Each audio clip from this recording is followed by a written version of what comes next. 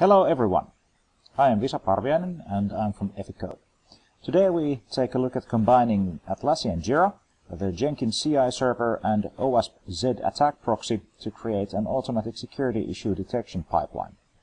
In the previous blog post we took a look at using Jenkins to run ZAP for getting security reports on software. There is a problem with this automatic continuous security testing is that we do get nice reports from ZAP, but every time we get the report, it contains all of the findings available for ZAP. And in some cases, or most cases even, not all of these findings are actionable within the scope of the software. There should be always an active decision, a conscious decision on whether to act on these security findings or not, and these decisions should be recorded somewhere in some shape or form. Now, at Efficode we actually offer a lot of these centralized software production environments, and Jira is a very common way of managing all of the tasks involved in any kind of software production activity. And in these environments we also often use Jenkins and also often ZAP, but not always do we combine these together. And today we'll take a look at how to do just that. In this tutorial we will create a virtual network with two services. There will be Jira and Jenkins in virtual machine containers and a private network which combines them. This unfortunately requires a pretty powerful computer. Working comfortably with this setup will require at least 6 GB of RAM. While it is possible to do it with 4, it will frustrate you to no and don't do it. You should also be aware that we will be using a few IP spaces in the 192.168 block. If you should check with your network administrator first, if you're in a corporate network, if those IPs are free, and if not, which IPs you can use for this test. You can find these IPs in the Vagrantfile. Most of the time you will not need to worry about it, but if you're in a corporate network, please do take a look. Alright, let's get started. The first thing we need to do is install a few prerequisites. I will copy the commands and package names from here. Don't worry, there will be a listing of all of the commands used in the video description. So first, let's install a few packages. We'll be installing VirtualBox, Vagrant, some VirtualBox related tools, the Git version control system, the VI improved text editor, and Ansible. I will not actually upgrade Ansible on this machine because I do still have some Ansible 1.9 related projects on this machine, and if I upgrade it now to 2.0, those will stop working. This particular project, however, will work with both Ansible 1.9 and 2.0, so don't worry, it doesn't matter which you get. If you don't have Ansible already, I do suggest using the most recent. So next up, let's clone a Git repository for us.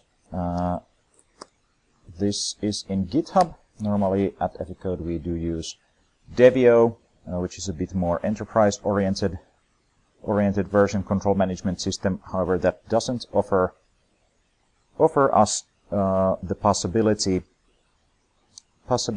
of having publicly available repositories, so in these kinds of tutorials we are stuck with GitHub. Now that we have the repository, let's go there. It's called Jira Jenkins, and as you can see there's a bunch of stuff. One of them is called a Vagrantfile. Let's take a look at that real quickly. Here we go. So here we have a few interesting things. We have the IP addresses I mentioned. We have 192.168.5.100 and 101 in use. Also, another interesting thing is the RAM allocation for each of these services. Jira requires at least 2 gigs of RAM, it just will not start with anything less. And in Jenkins' case, 1 gig is fine. Then we have both of these services defined here. We have some forwarded ports so that these will actually appear. The client machines or guest machines will actually show up as having ports on your host machine, the one that you're working with.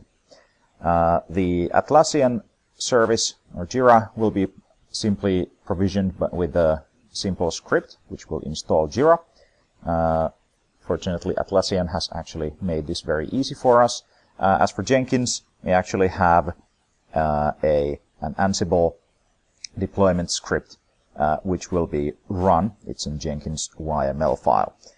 You can take a look at those. They're not kind of the core focus of this tutorial. All right, now let's go ahead and start the services.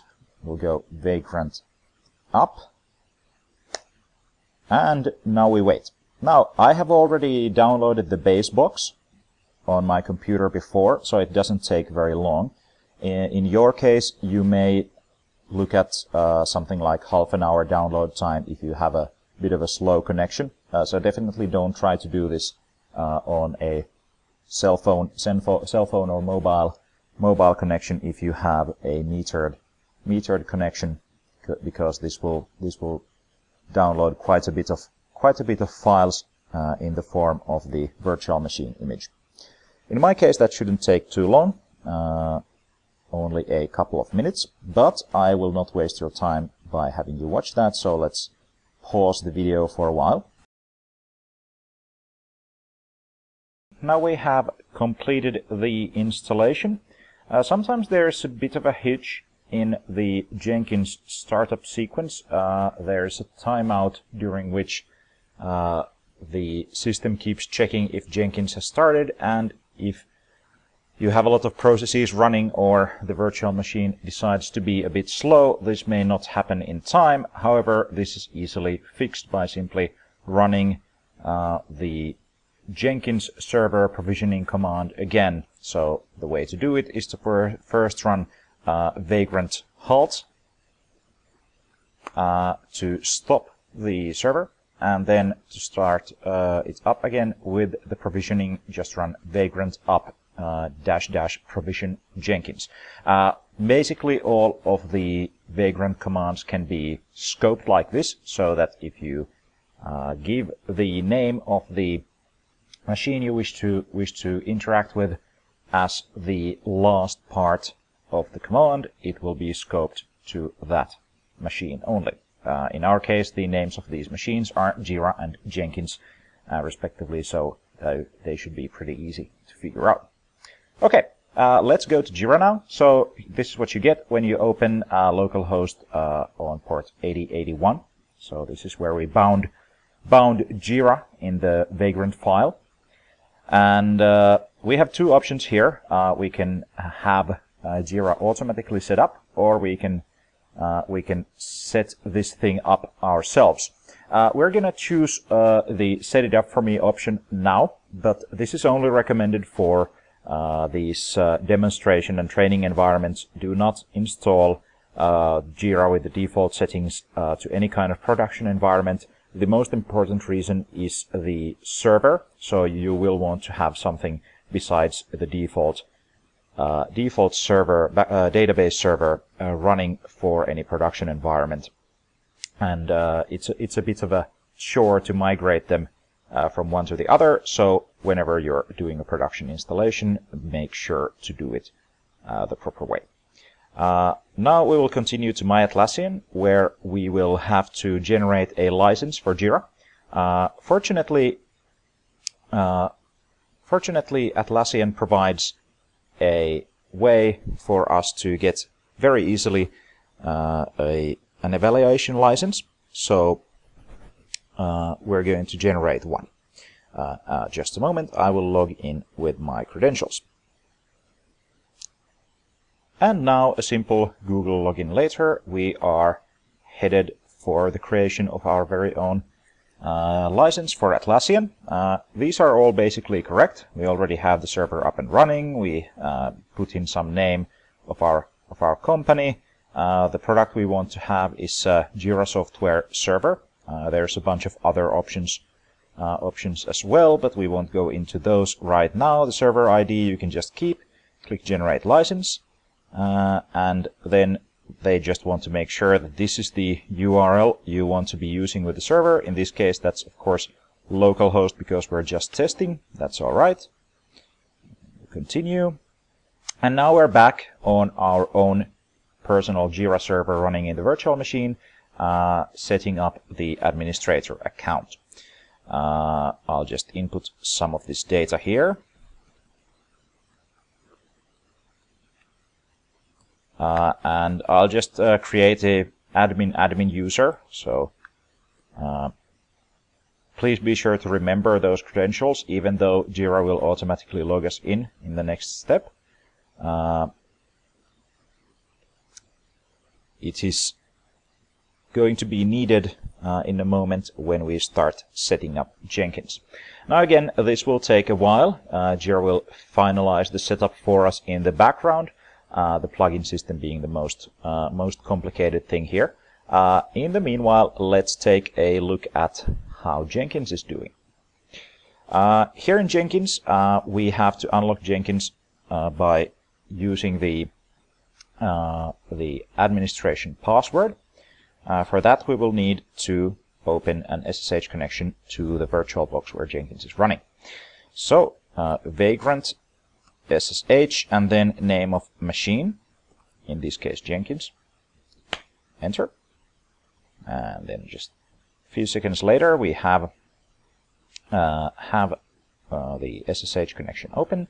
Then sudo cat and then this path right here where Jenkins has saved the initial administration password. You will need to use sudo to cat this because it is a protected file. Here we go. Copy that into here and hit continue.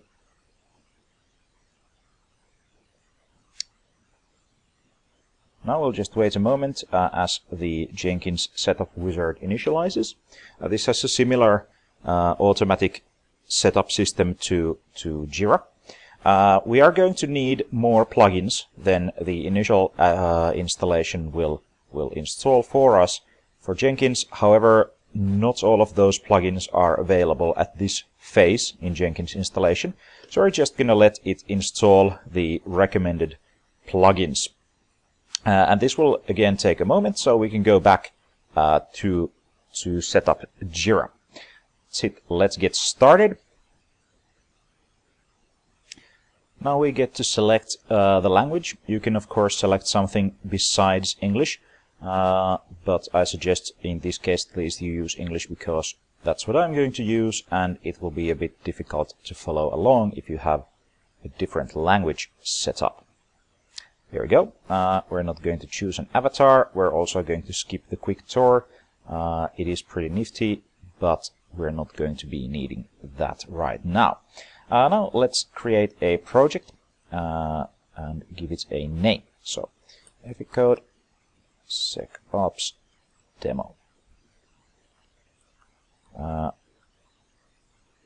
So here we go. You should remember also the space key you gave to this project. It will be the thing which we'll use in Jenkins to target the tickets that we create automatically to the right project. Let's create that. The name doesn't really matter in any case. It's just something for us humans to recognize when there's more than one project in the system. Here's the Jira board. There's nothing here. You can basically ignore these warnings. This is just the warning for the default time zone, which should be changed in case you're using a production environment.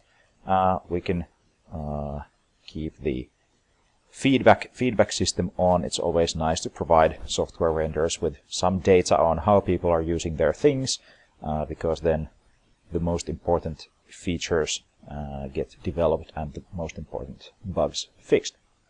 Okay, let's go back to the Jenkins setup side. So Jenkins has now in the background completed the installation of the basic plugins, and now they want us to create an admin user. I'll just call it admin, password admin, confirm password also admin, admin, and here we go. We will finish that. And now Jenkins setup is completed. We will need to do quite a bit of more setting up for Jenkins to get it to do what we want. We're not even going to create new jobs right now. We're going to go manage Jenkins and then manage some plugins. At this point there's actually much more available plugins. So notice that there's these tabs here where you can select different types of filters for the plugin list. We're going to look in the available plugins for ZA Proxy plugin. And there's actually two. There's OWASP Zap plugin and ZA Proxy plugin. They basically do the same thing, which is to integrate Zap, or the OWASP Zap attack proxy with Jenkins. However, the ZA Proxy plugin is much more full-featured, and the OWASP Zap plugin is very basic, and only this one includes the Jira integration capability, which we are after today.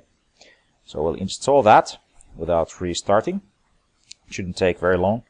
And here you can actually see all of the other plugins which have been recently installed. ZA Proxy plugin is installed.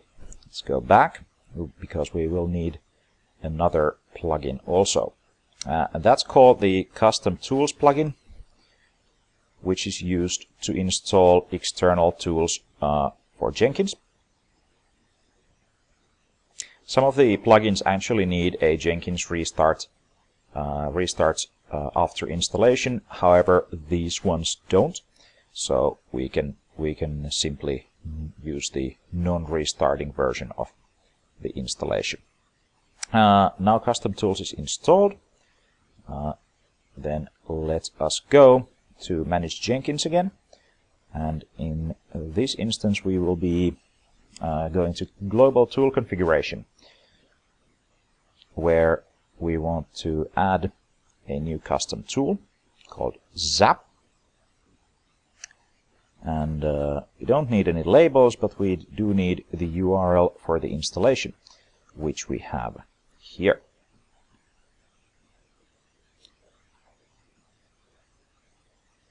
Remember, if you try to use a different version of Zap or something, always to use the protocol name in the beginning of any URLs you input into Jenkins. Jenkins is very particular about that, and it doesn't give you most often any errors. If you don't, it will simply fail at some unspecified time.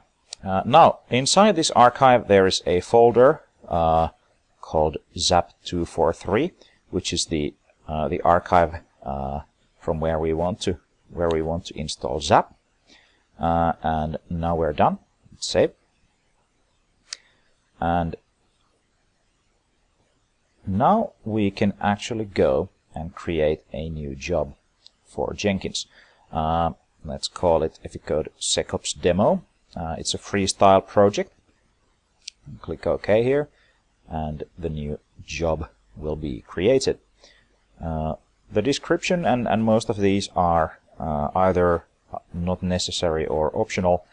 However, I think it is nice to have the discard old builds on, and let's say keep 10 old builds, just to make sure that your CI server doesn't get cluttered if you want to use it for something else especially.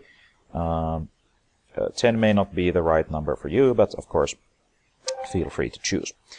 We do have source code management, and we use again GitHub here. We have this demo application, Git address, which we'll use here. You will not need any kind of credentials for this one. and we will not be putting in any build triggers. The build triggers mean basically define when this build will be done. For these security related tests, I think you should not include the security tests in all of the normal application tests that you will done. These or will be doing. These are not something that you need to run at every commit. Instead, you could put build periodically here and set it up to build these tests, for example, every night. So because the analysis of these results always takes a bit of time, it requires a human interaction. We don't want to have the build break just because there is a new low priority security item in the list. But once a day, even once a week, depending on your release schedule, should be fine. We have the version control system set up. Let's do a few build items. We will execute some shell commands. The first of which is a simple startup sh. So startup sh is a little shell script which exists in the repository. Then we need another which will kill the server after we have completed the build. And finally a third one. We could combine these, but now they're separate. We will remove the server PID file so there won't be any conflicts next time.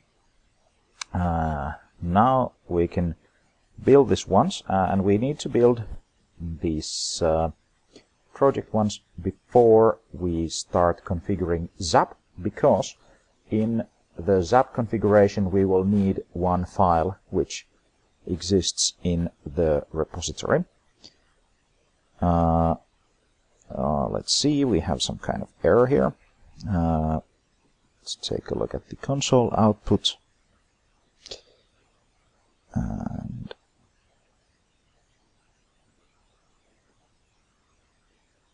startup sh is not found. Well, that's no surprise because it's actually start.sh. So if there are any problems, usually you can figure things out with the console output that is provided by Jenkins. Let's try the build again. Yep, now everything should be fine. Alright then, let's do a few final configuration pieces for Zap. We will go to Configure System. And there's a whole bunch of options here. One of them will be related to ZA Proxy. Now, this here is an exception to ZA Proxy. You don't need to put the protocol here because it's a proxy. We'll use 9999 as the default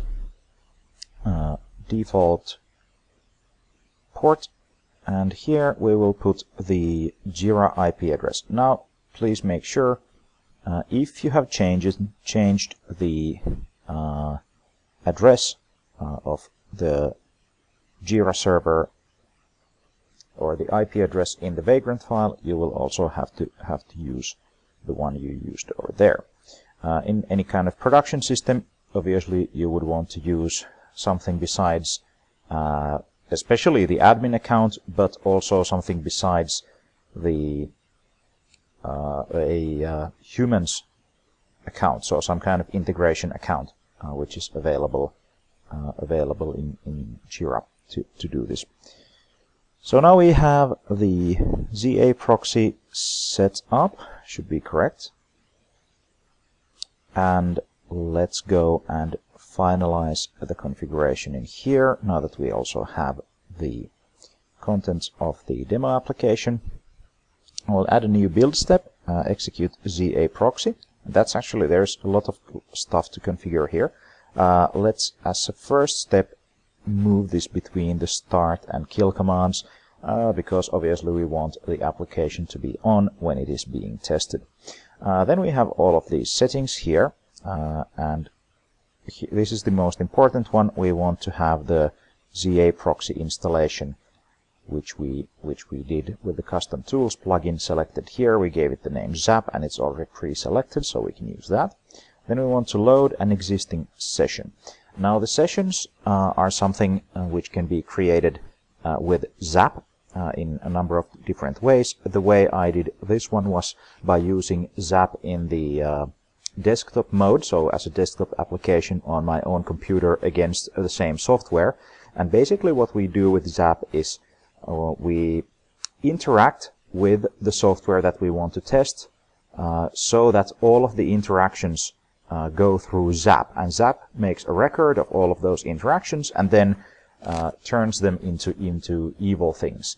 So there are several ways of coming up with these sessions. I use the very easy way. A little bit more advanced way of doing the same thing would be to run, for example, robot framework integration tests through the Zap proxy and then save that session for further use.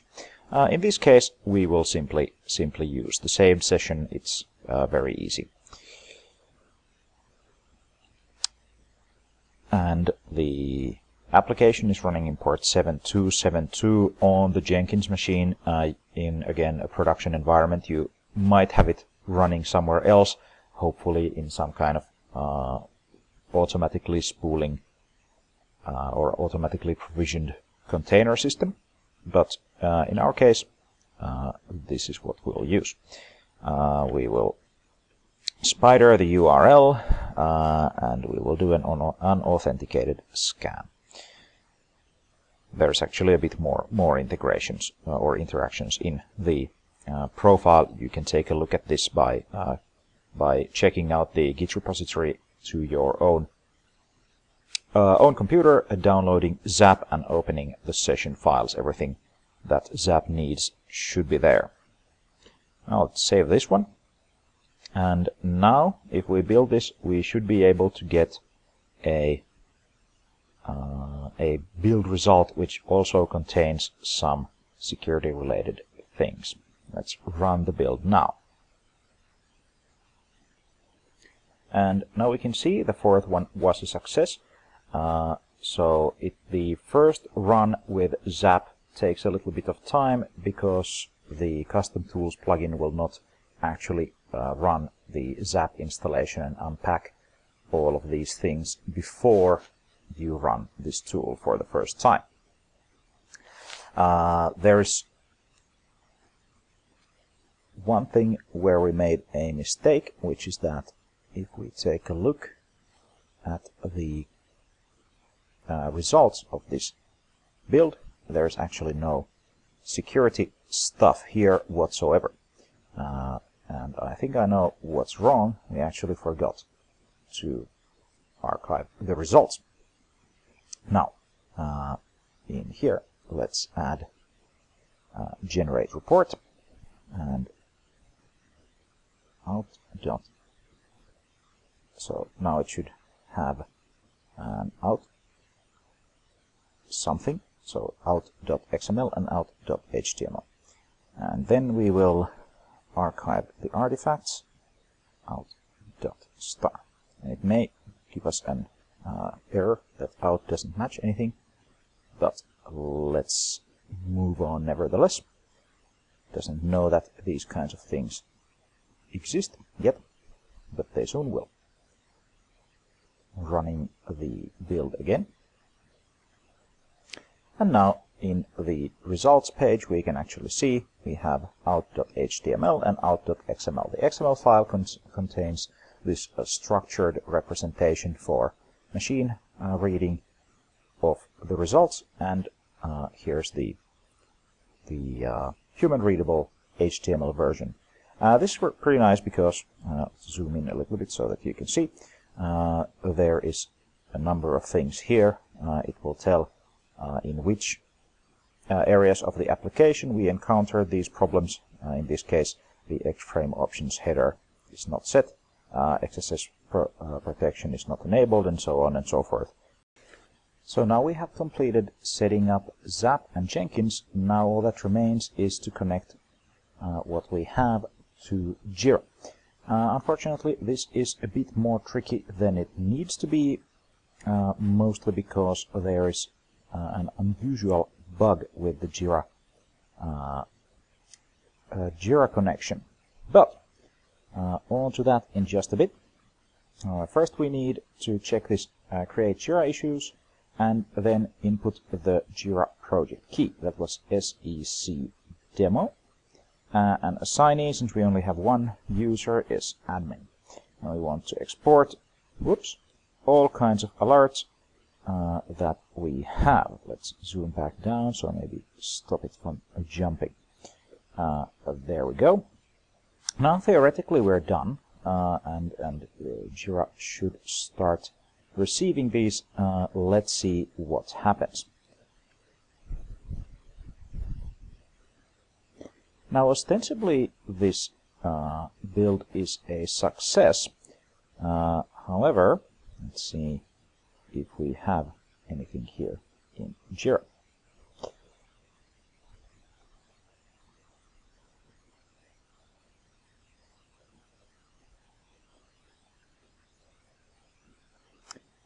Unfortunately not. So we don't have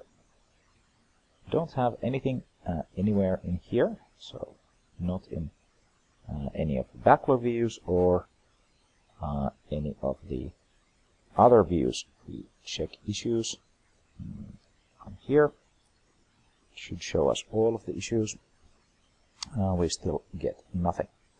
And again, let's look at some clues from the console output.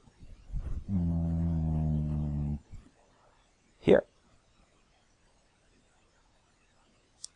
It's giving us some errors, and I wonder why that is. It turns out there is a configuration file which should be created in the Jenkins server, but for some reason isn't.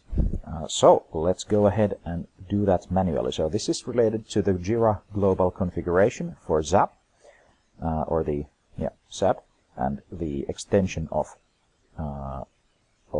Jenkins, which is communicating with Jira. So let's go to the Jenkins server. And then by default we will be logging in as the Vagrant user, but as Jenkins is being run as the Jenkins user, we go to the Jenkins user. And now we are in the Jenkins user home folder, which contains this Zap directory. And in this directory we should have, but don't, this properties file which defines the credentials to be used with Jira. So we will add that, and as it happens, I have encountered this before. So there is an existing file already in the repository, which we can download here. And let's take a look at the cred.properties file. And this has the Jira username, the Jira admin password, or the Jira password, and the IP address and port where Jira is running. Now you can actually generate these with the desktop version of Zap, which is what I did. But you can also simply change this with any text editor, Vim, for example. And after this, what we will do is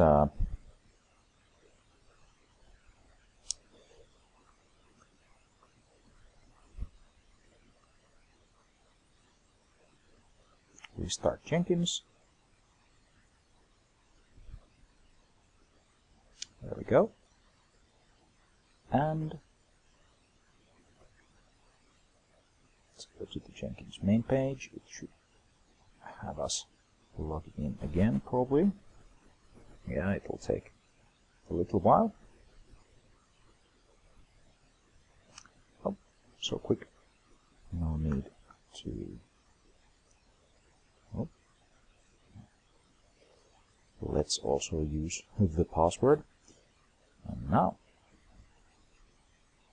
let's try building again.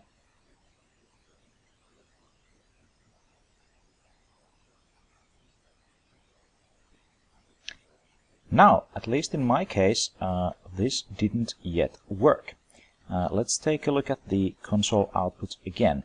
And we can see that it's trying to load Zap, and it does add the ZA proxy plugin.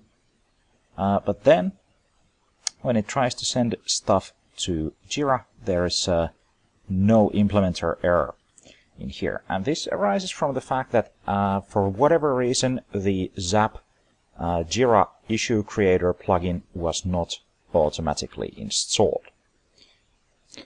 Fortunately, it's pretty easy for us to find out where we should put it. So here we can see where Zap is hanging out.